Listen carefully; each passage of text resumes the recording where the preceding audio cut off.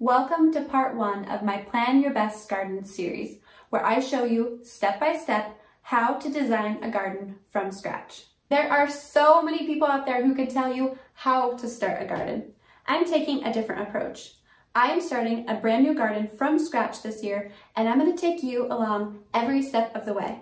With my 13 years of gardening experience, I hope to help you make this your best garden year ever. And if you're new to gardening, I hope to help make this experience something you're going to want to repeat year after year. Welcome to the From Scratch Farmhouse. Come learn with us.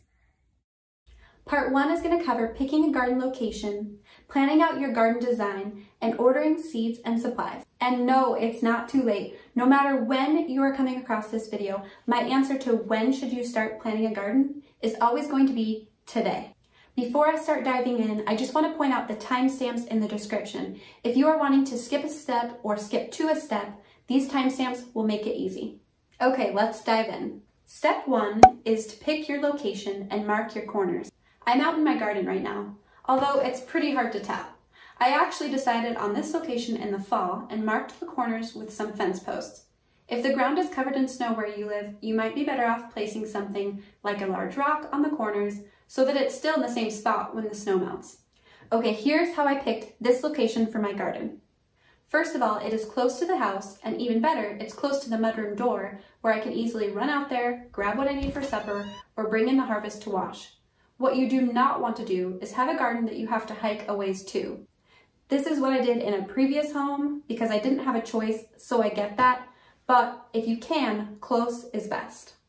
Second, you want a place that gets as much sun as possible. This location has a very slight southern-facing slope, which means that it warms up faster in the spring and stays protected longer from frost in the fall. It also doesn't miss out on any available sunshine. Third, remember that slope I just mentioned? Yeah, it can be a downfall if you have too much of it. We actually plan to come in here in the spring with a tractor and level out the actual garden site a bit. If you are able to, pick a flat location. If not, it may be worth seeing if you can flatten it, or if you're on a really sloped site, create a terraced garden where there are actually steps down to each level. Why does this matter? Well, when you start exposing dirt and then rain comes along, or even just your irrigation system, the soil will begin to erode, taking nutrients, soil, and sometimes even your plants downhill. And it's not pretty, trust me. As you pick your site, you may also be asking yourself, how big should my garden be? There are so many factors that go into this, but I just want to point out that I have had really small gardens that were super productive and really large gardens that were very unproductive. Keeping that in mind, you should be asking yourself these 3 questions. First of all, are you going to be having a traditional row garden where the plants go directly in the ground, or are you going to be building raised beds? Second, are you just trying to get your feet wet with gardening, or are you trying to grow all of your family's food for a year? Third, do you have a lot of time to commit to this, or do you need a garden that's going to be more low maintenance? Keeping those things in mind, I recommend that raised beds be 4 feet wide by 8 to 12 feet long. And then if you're doing traditional rows, I recommend 30 inches to 4 feet wide by however long you want.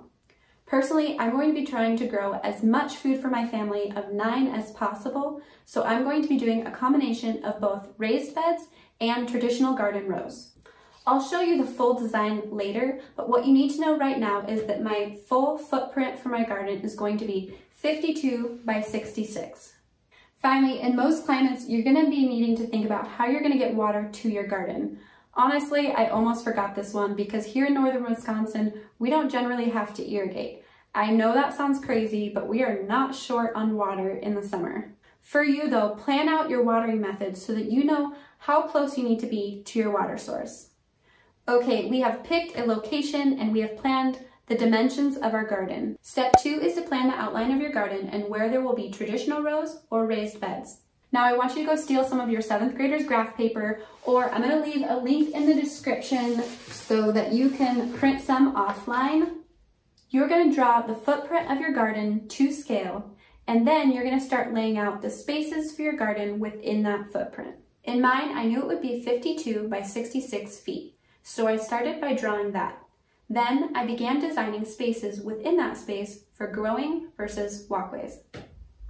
Now you may end up tweaking the dimensions of your garden as you go along, like I did quite a few times, but that's just fine. Laying out this overall design is still going to be a huge help. Here are some numbers to help you.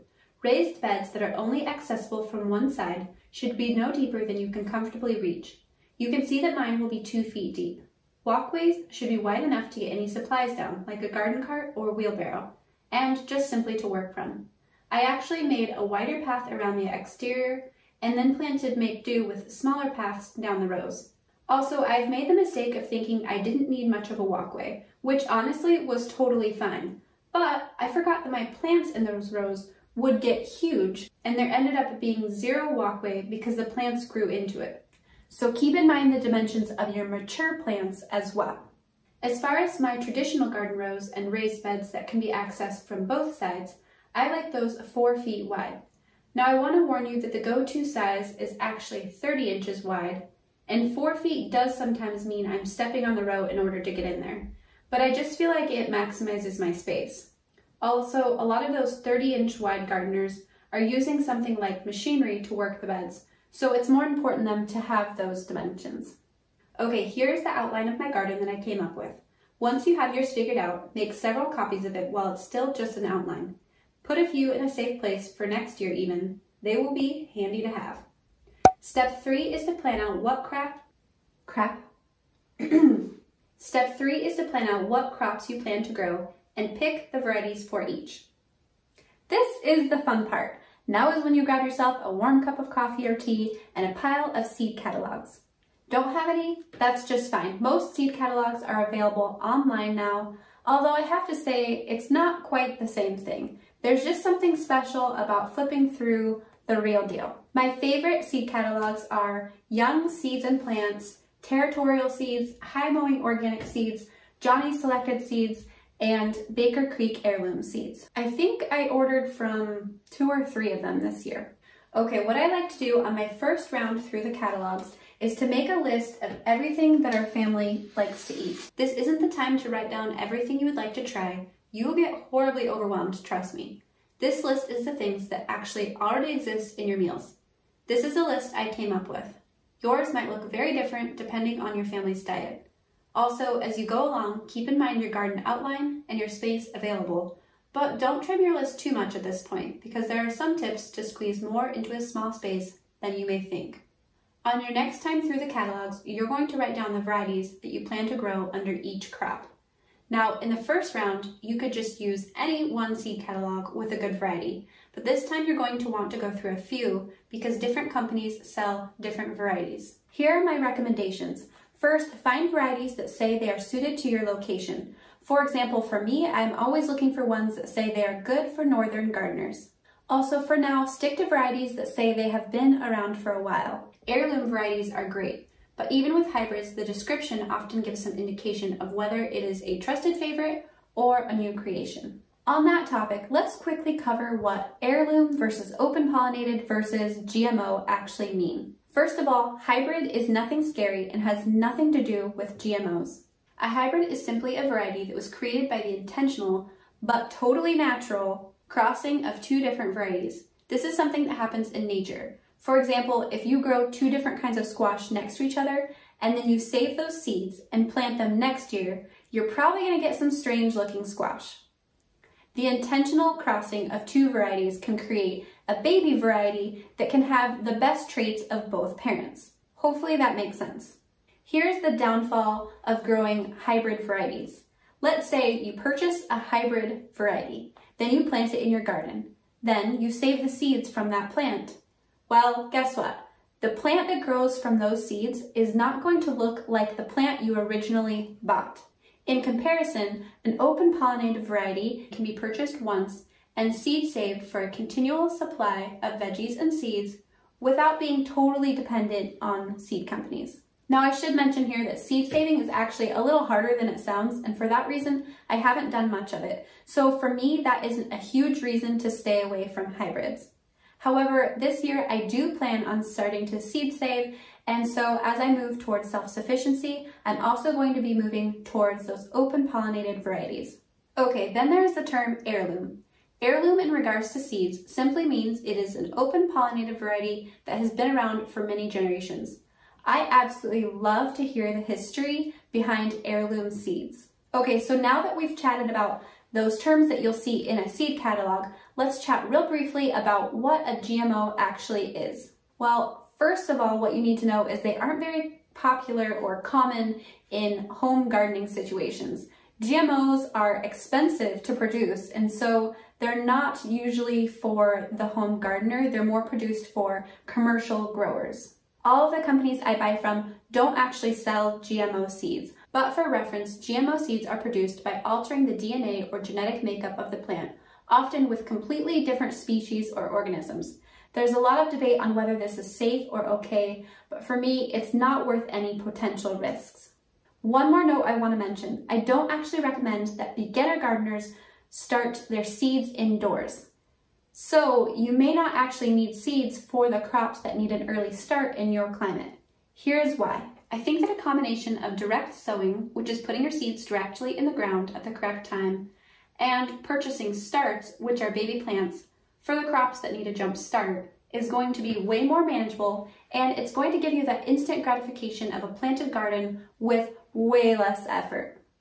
I actually know many seasoned gardeners who have always bought their starts, and that is just fine. For me, I actually do plan to start seeds indoors, and I don't plan on buying any starts. However, I am 13 years into this. There is many years of gardening ahead for you to do that as well. Once you have your crop list and notes of the varieties that you want to grow, I'm going to give you permission to take one more last look through these seed catalogs and see if there's anything you want to grow just for fun. Colorful carrots or fancy tomatoes are always kind of fun. Just don't go overboard or you will get burnt out and may end up wasting money on seeds you never get around to planting. Been there, got the t-shirt. Okay, are you still with me? So we picked a location, planned out our garden outline, and picked the crops and varieties we are interested in. Step 4 is to plan where each crop will grow in your garden and how many seeds or plants you will need to fill that space. I'm going to encourage you to think of this planning step as more of a game of gardening Sudoku rather than gardening Tetris. Let me explain.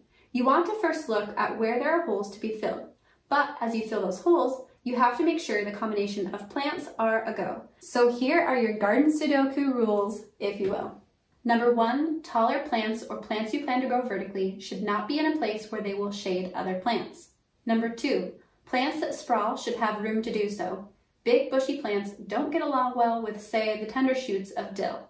Number 3, keeping cauliflower, cabbage, and broccoli together will allow you to treat them similarly if you deal with moss, which I think we all do. My recommendation is to actually physically cover these rows with a lightweight netting to keep pesky moths off. So for me, I will have these crops all in one row. If you are doing a raised bed, put them in the same bed. Number 4, along those same lines, despite all the hype around companion plants and which plants are beneficial to plant near other ones, I think it is way more practical to instead think about which plants need similar care. If you are completely new to gardening, the easiest way to do this is to group crops that are in the same family together, as they generally need similar care. Most notably, peppers and tomatoes don't like to be watered overhead, while peas love it. But don't let this overwhelm you. Some of these things you'll just have to learn with time. Number 5, garlic and onions should not be planted with beans or peas. Number 6, potatoes don't play well with several crops, so just try to give them their own space. I actually plan to grow mine outside of the garden completely. Okay, I'm going to stop here with the rules because honestly, there's been years when I've pretty much just scattered seeds on the ground and it did just fine. However, if you find this kind of thing interesting, there are plenty of companion planting guides on the internet. As far as figuring out spacing, for larger crops like tomatoes, I will at this point literally draw out on my garden plan the exact placement.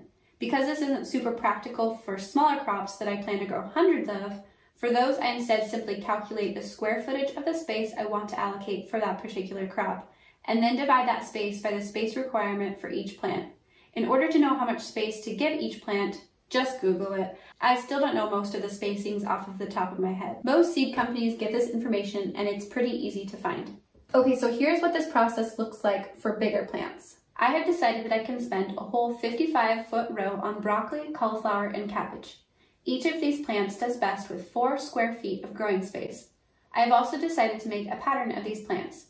So, just using the grid lines on my paper, I can space these plants out and plan out their exact placements. Now, as an example of a smaller crop, I'm going to show you how I figured out how many onions I'm going to grow. I have decided that I'm going to allocate 4 feet by 25 feet for my yellow storage onions, which is a total of 100 square feet of growing space. I've looked it up and it looks like I can grow 4 per each square foot. Therefore, I can plan on evenly spacing 400 onion plants. That is a lot of onions. Make sure to write down these numbers next to your crop list you made earlier. These numbers will help you purchase the right number of seeds and/or the right number of starts when it's time. Whew, that was a lot. I promise we are almost done for the day. There are just a few things left I want you to consider. First of all, if you are a more advanced gardener, you might want to be thinking ahead to what crops you plan to grow in your fall garden. Now, a fall garden is actually planted about midsummer and then harvested in the fall. Now, if your head is spinning, just trying to figure out this whole summer garden thing, just put this idea on the back burner and we will get to it in a later video. Finally, step 5 is to purchase your seeds and supplies. Go ahead and pick the seed companies that you want to order from and order your seeds. Just make sure to order at least 10% more seeds than you want plants to allow for poor germination or loss. Now, if you'd like to know what kind of gardening supplies you may need, I have created a free downloadable gardening supply checklist and I will leave the link to that below this video. Okay, that's it. Thank you so much for joining me here for part 1 of my Plan Your Best Garden series. In the next video of this series, I will be showing you how I start seeds indoors, as well as my affordable seed starting setup. Then in future videos, I will be getting into the nitty-gritty of how to actually go from lawn to garden, soil prep, and so much more. Make sure you hit that like button if you found this at all helpful, and make sure to subscribe so that you don't miss my future content. I also make videos on other homesteading related content and creating a handmade home. Happy garden planning!